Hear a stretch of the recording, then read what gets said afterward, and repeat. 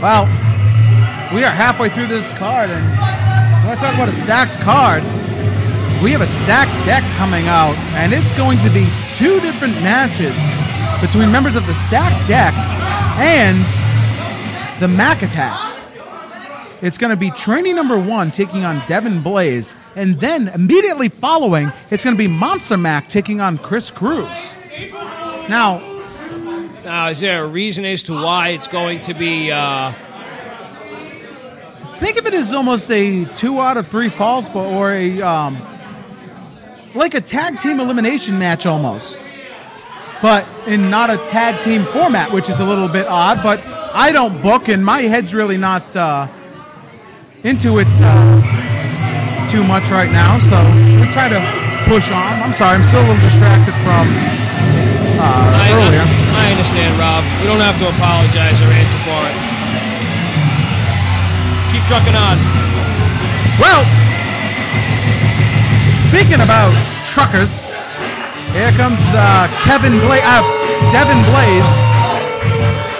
and Chris Cruz, the Jack and Joker of the stacked deck. Well, what we have here is actually the Royal Legion.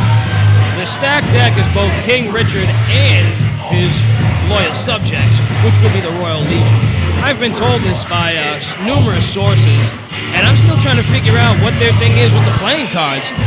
I'm led to believe that the cards speak to them, and that's actually who they get their instructions from.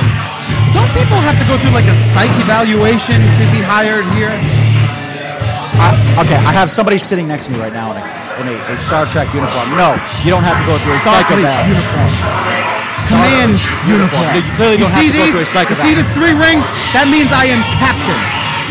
Show some respect, Charles. Tribble. Watch your fingers. Well, here comes a favorite team in the RWA, the Mack Attack. And it's going to be, like I said, 2 separate singles matches. Trainee number 1 versus Devin Blaze, and then Monster Mack versus Chris Cruz. Now it is going to be the stacked deck taking on Mack Attack and I believe Chris Pyro at the Thanksgiving Throwdown. Okay. So this makes sense. It's kind of like a warm-up almost. Oh. And our referee doesn't know what to make of the competition in the ring. These guys are ready to roll. I dig it.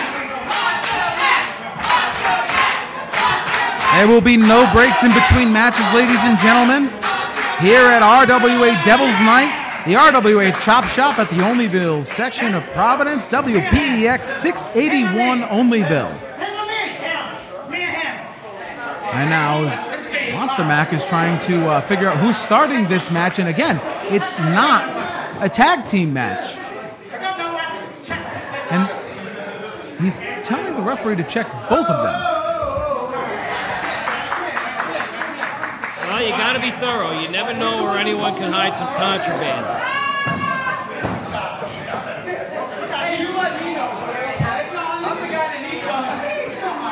Now the funny man is giving our official a little bit of guff.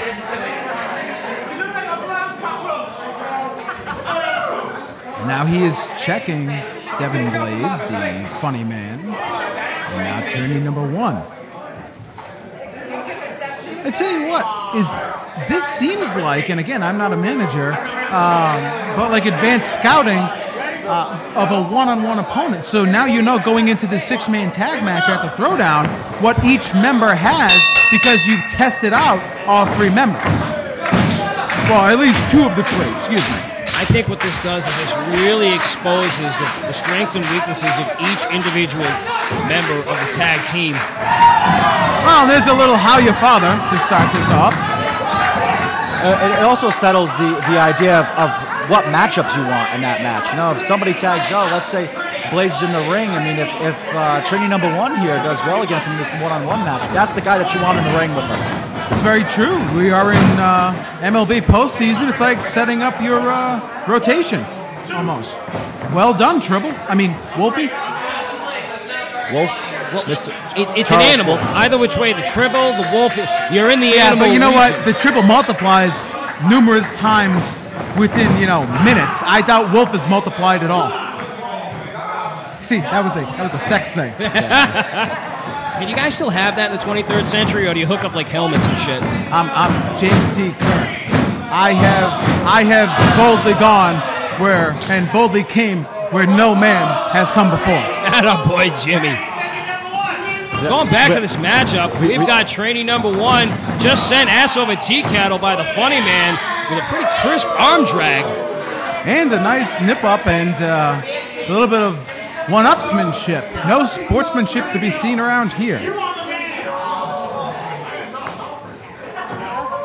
Mr. Wolf, would you consider managing any one of these 4 gentlemen, if not maybe all 4 of them? Well, they've all shown a lot of intensity. They've all shown a lot of integrity in the ring. They have a lot of talent. The question is, would you want to work with the stacked deck? I've worked with one portion of them. Well, I know you've worked with one portion of them, but that group together? I don't think I could contain them either. That's what I'm saying. And Monster Mack with the Mack Attack with that unorthodox way they check their gear. That's not for me either. I'll tell you what, he is checking out the funny man's nose and ripping out his nipples and such. Various pinches, not the Vulcan neck pinch. Does he have his nose? He's saying he has his. Oh no, it's still. Oh. He's got his nose. You got it? He's got his nose. Monster Mack has Devin Blaze's nose. It's right there. It's close. It came to us though. And now they're playing catch with Devin Blaze's nose. What is he, a schnauzer? He's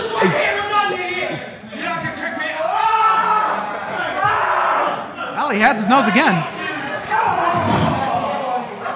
See, now I would have thought that the funny man would have found this amusing. I see what you did there. At least someone here's got a sense of humor. Wolf. I'm just trying to keep it professional. Devin Blaze walking the ropes. Still walking. Kind of singing a little jig as well. And wow. This is not going to end well! That did not end well for Devin Blaze. Why? Is all that water now in the ring? That's not even sanitary. That's not sanitary. That's not safe. That is going to reignite all of the schmegma that is on that petri dish of an apron. Somebody call hazmat. Devin Blaze here. Devin Blaze up and over, taking down trainee number 1 on the outside of the ring. Almost a kamikaze maneuver. That was definitely one of the benefits of Devin Blaze there, his unorthodox style. I mean, you don't know what to expect from this guy. Of course, he does make a mess every once in a while. We need to get a mop or something. We need a towel, napkin, something. Well, you need more than a napkin. It's not your type of Friday night spillage. Which can be cleaned up with just one napkin. Devin Blaze is the smaller of the 2 men in this match, but he is really, pardon the pun, mopping the floor with trainee number 1. Trainee number 1 trying to fight back here, and Devin Blaze just clobbers the back of his neck. It looks as if Blaze is actually exploiting the neck. Now he had him in a cravat. He's got him in like a side chin lock. He gave him an ace crusher off the top rope. It's a good way to isolate his attack. I mean, I know he seems off the wall and crazy and such, but it's actually smart thinking.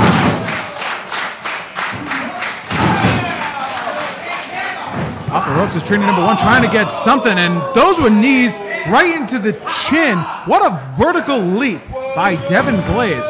Off the ropes, and a big splash.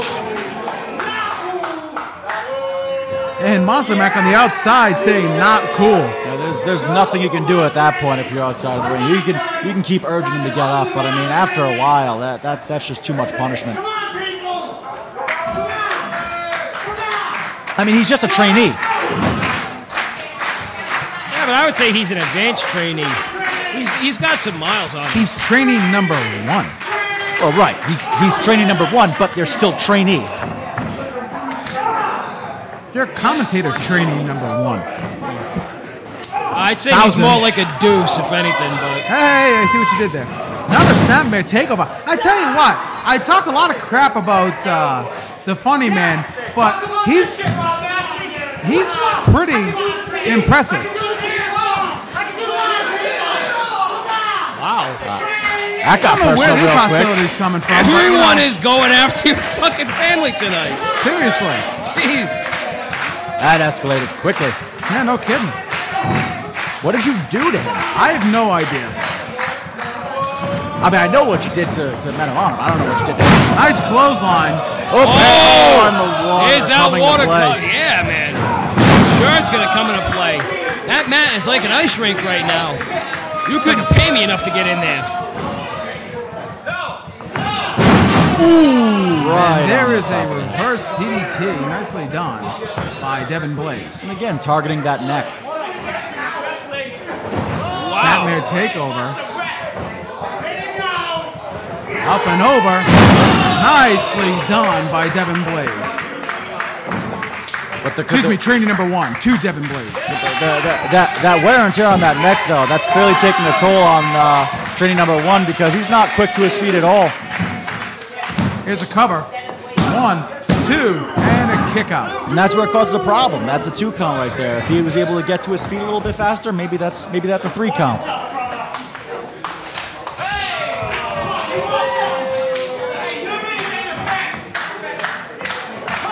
What's going to go on here? Devin Blaze tripping up, training number 1.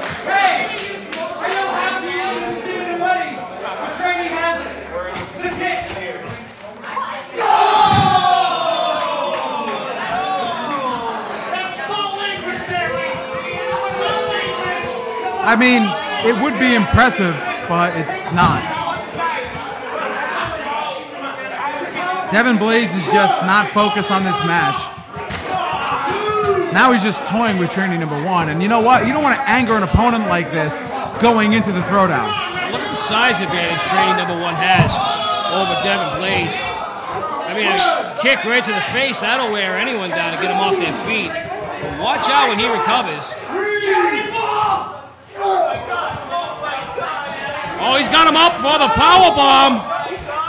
Power slam on the outside. Hey, nicely done. You can't get a pin on the outside, so. No, but that just changed the game. We have a count of 6 right now. We're at 8. And Devin Blaze back in the ring thanks to training number 1. Training number 1 really has to, here's a cover. 1, 2, and Devin Blaze kicks out. He just bought himself some time right there.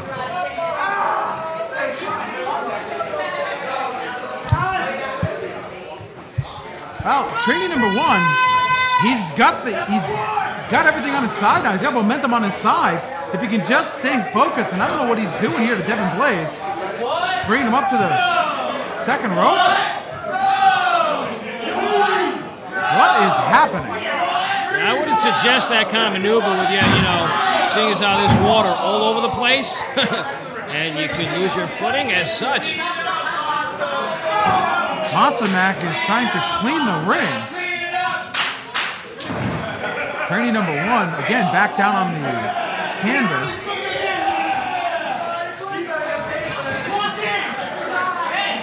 Oh, and gouging the eyes of training number 1 is Devin Blaze as he climbs to the second rope. Well, like I said, he's clearly not focused on this match, and you know what? That's something that the Mack Attack is going to take in consideration for their. Oh my God! For their matchup. Out of nowhere, folding up Devin Blaze. And again, it's contributed right from Devin Blaze not staying focused on the match.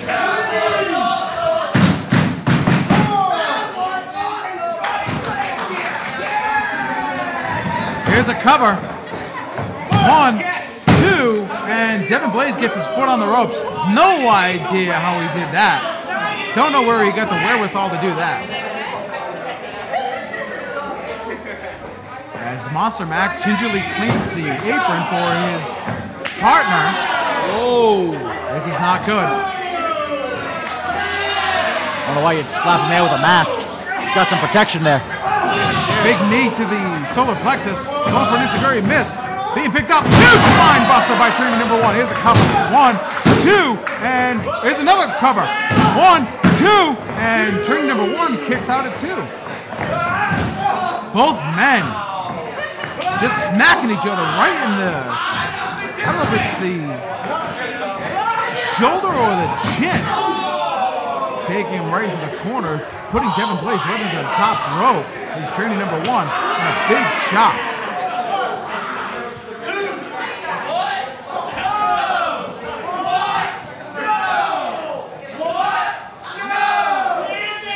You know, you wonder at times when if RWA sets time limits to matches, if these matches should be timed sometime.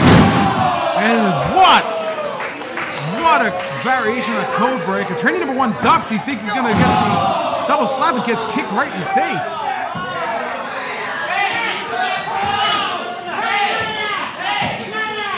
Now, he's got almost an Indian deathlock, and Trainee number 1 taps out. I'll tell you what, that's the work that Devin Blaze put on the neck all match. Coming to fruition right there.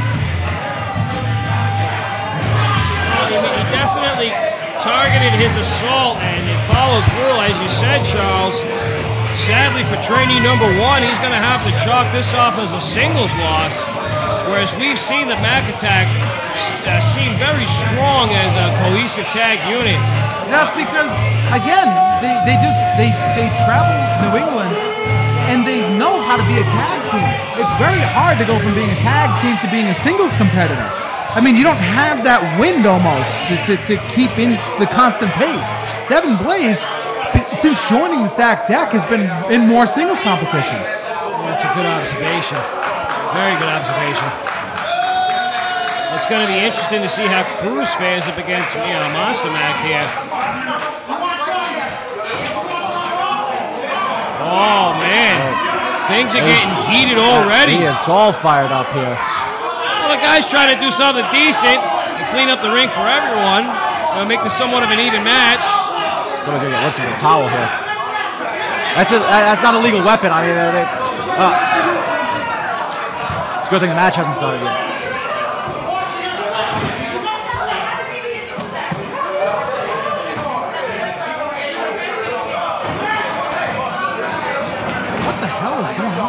Oh, ladies and gentlemen.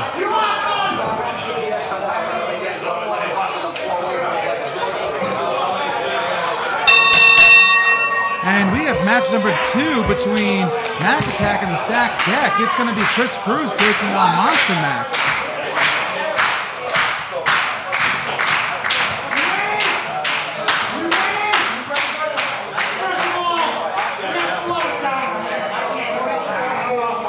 Monster Mack's going to do a slow big stick.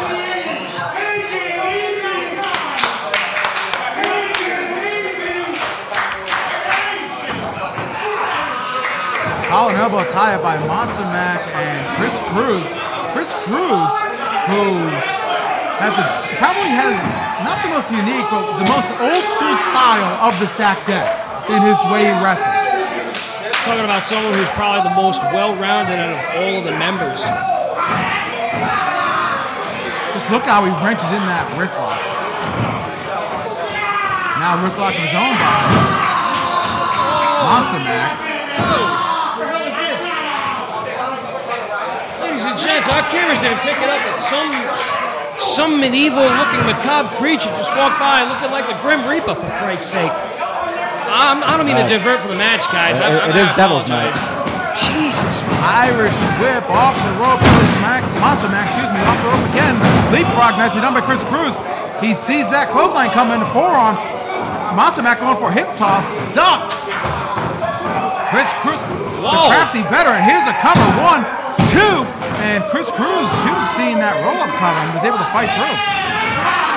Nice side headlock by Monster Mack. And unlike match number 1, it is Monster Mack that has the advantage early on in match number 2.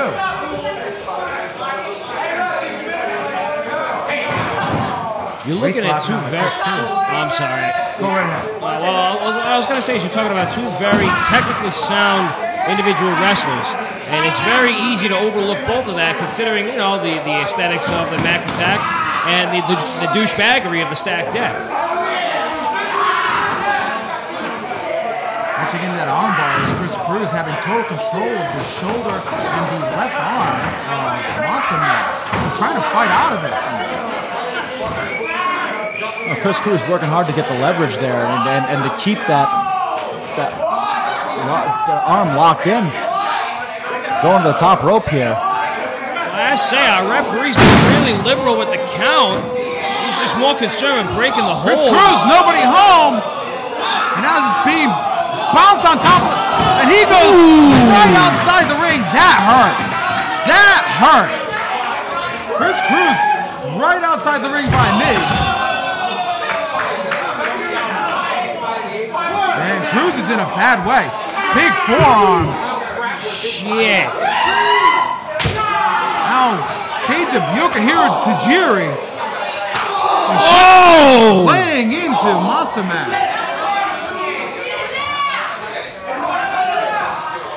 Chris Cruz really got damaged when he got dumped out of the ring from the top rope. And now, Mack Attack taking on Devin Blaze. Drop kick takes down Monster Mack. Oh, the distraction outside that took Monster Mack out of it. Referee really needs to manage the situation here. Monster Mack cradling a female member of our audience and now gets posted. That hurt. That mask does not protect against the steel of the ring post.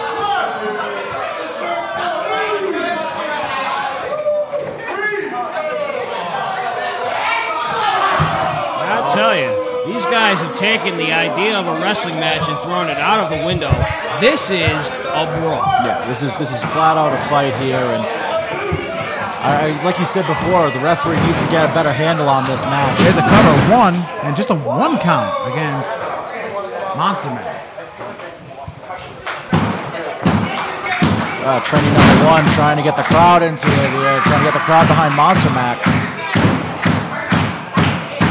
Chris Cruz, nice knee drop right on the chin of Monster Mack. Cover 1, 2.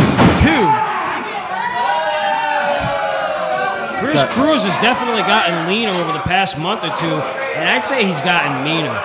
He's gotten very vicious. Yeah, absolutely. You can see every single time, especially when you drop that knee, he enjoyed it. He took a minute to savor it.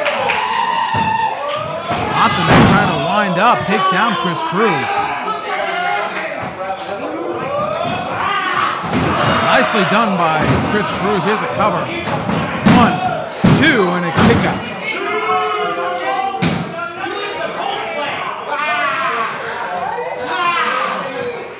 Oh, he's going back to that arm again. Well, he's the crafty old school veteran of the stacked deck.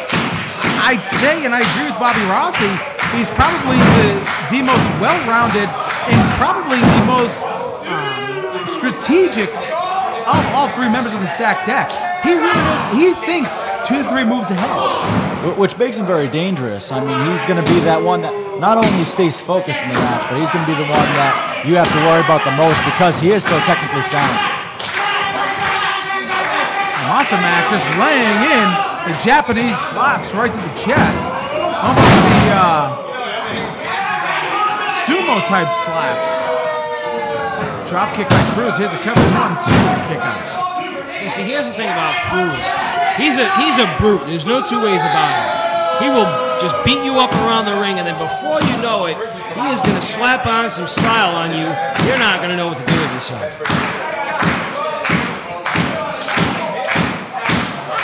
Cruz now looking for a big vertical suplex. Blocked by Monster Mack. And Monster Mack trying for a suplex of his own, blocked, and Cruz just drops Monster Mack right on his chest. Lining him up, going for the kick. Monster Mack blocks, going for another kick, blocked again. And now, just a stomp to the back of the head. Cruz is calling him up.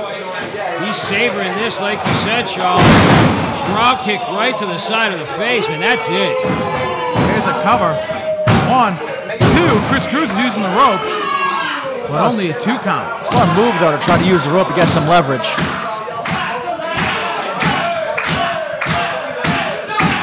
Devin Blaze is saying to knee Monster Mack in the face. There's a chin buster by Monster Mack, rolling out and setting him up. Is it going to be a Death Valley driver? Going for a big spin. Nice neck breaker reversal by Chris Cruz. Nicely done. What's he doing here? Not going for the pin. No, he's on that arm. He's got a hammerlock with the bridge. Look at the leverage and the torque on that shoulder of Monster Mack. And this is a man that you worked with for a long time, Bobby Rossi. I mean, the technical abilities of Chris Cruz are incredible. Look at what he's doing. You see that? He's trying to take as much strength and dexterity away from his arm as possible, thus ensuring the pin. Oh, you can't get your shoulder off the mat. You can't kick out. Just a chop to that Green Ranger-like shield worn by the Monster Mack. And a club to the back. Irish whip to the corner. Monster Mack does not come out. Chris Cruz charges up and over. And hung up that arm again, that shoulder, the torque that Bobby Rossi talked about being laid in. Devin Blaze going for a sunset, Chris Cruz going for a sunset flip. And now going for a Tiger Bomb. Set him up. Monster Mack trying to fight out of it. Monster Mack has him up.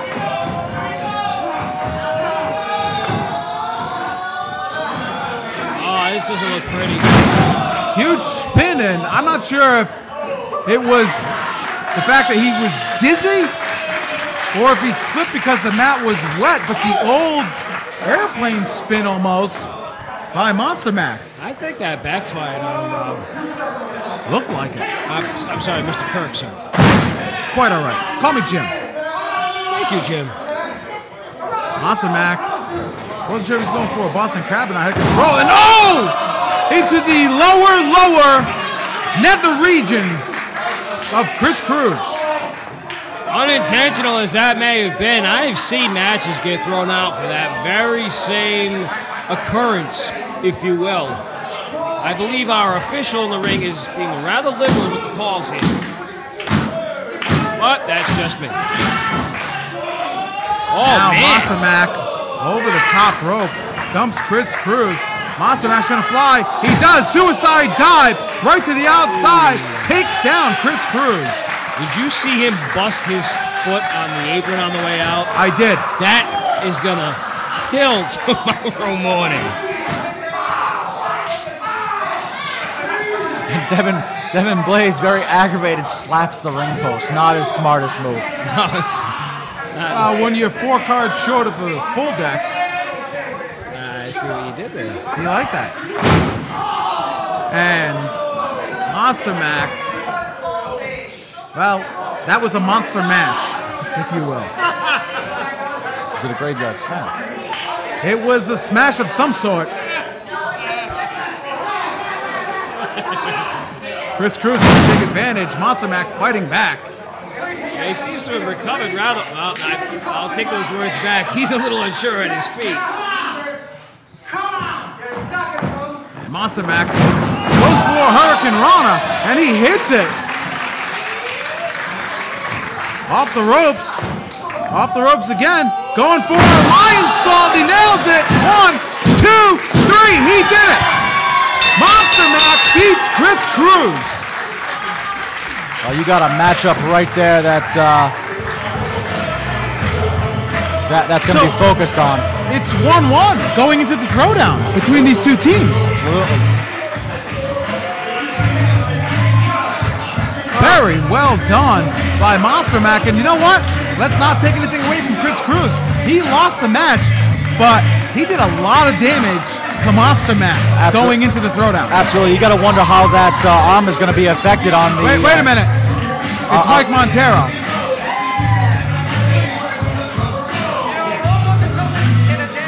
Wow. Oh, look out here. As the Mack Attack staggers their way backstage, they should be proud of themselves because you're right. Chris Cruz dominated that last singles match, and, well, they stuck it out, and the series is 1-1 going into the throwdown.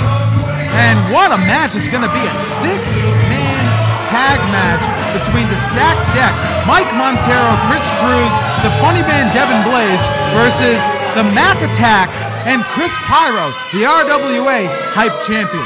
That match at Thanksgiving Throwdown, and more details will be coming later on at that. Well, folks, this is why we are a part of the WBEX network, WBEX 681. As we were saying, the 681 Onlyville, Providence. We'll be right back.